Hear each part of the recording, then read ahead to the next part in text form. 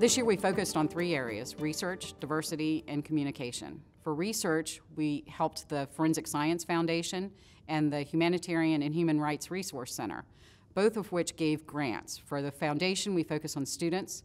For the Human Rights Center, we focus internationally, and both gave grants in areas that otherwise wouldn't have been able to conduct research. For diversity, we made a diversity committee a standing committee of the Academy, and we're moving forward with that issue. With communication, we really focused on areas that are unfamiliar with forensic science, and so we partnered with the Smithsonian American Art Museum to sponsor the Frances Glessner Lee exhibit with her crime scene dioramas, and that was very successful. That was the biggest draw audience that the museum had had for a while, and it reached a lot of people that otherwise don't know a lot about forensic science. The greatest accomplishment this term was the Academy's work through the Academy Standards Board. We have 3 approved Academy standards, and they are on their way to becoming ANSI standards. We have 2 technical reports that were issued, and we have just done great work with the Standards Board. And I really am pleased with what they've been doing. It's been a great accomplishment. There's also been great accomplishments with communication.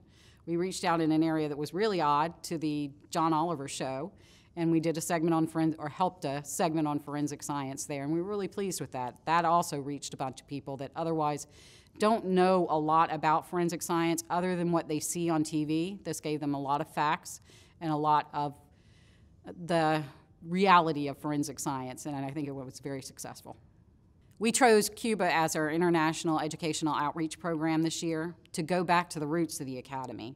This is our 70th anniversary year, and back in 1948, when Gradwald was coming up with the idea of the Academy, he was doing it in connection with one of his colleagues from Cuba.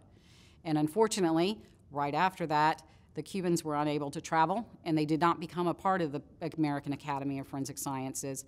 But keeping our name, it is the American Academy, not the North American Academy, and it still encompasses the ideals of our colleagues from Cuba. And so this is an outreach to, they can't come to us, we'll go to them. And so we're really looking forward to this educational outreach program. This year we proposed structural changes to the leadership of the Academy. The Academy has, since the inception, had a rather odd leadership structure to where the entry position is the vice president. And that's not a normal organizational structure. And with our trying to interact with other professional organizations, it's a little odd for them. They reach out to what they think is a leader, almost president position, and it's really our entry position. And so what we're trying to do is normalize our structure so that the entry position is secretary, then it goes to treasurer, then vice president, president-elect, and president. This structure also ensures that people who are advancing through the leadership structure serve as treasurer, because you really need that financial experience to understand what the Academy can do and what it needs to do. The most memorable part of this year is probably the collaborations. I was really, really lucky to be in between John Gerns and Sue Ballou. Nothing is better for a leadership position than having strong people that you can rely on, and John was a great example. Following along behind him, I learned so much. He put together a great program. I learned a lot, and having Sue there in case I needed any assistance was terrific. And so the 3 of us worked really well together. The collaboration with other organizations as well.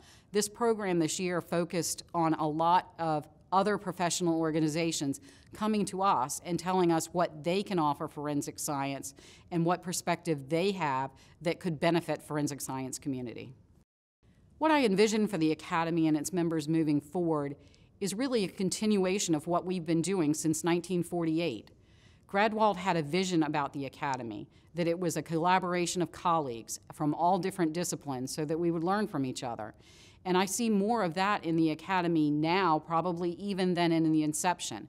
And I think for the future, it'll be even more so.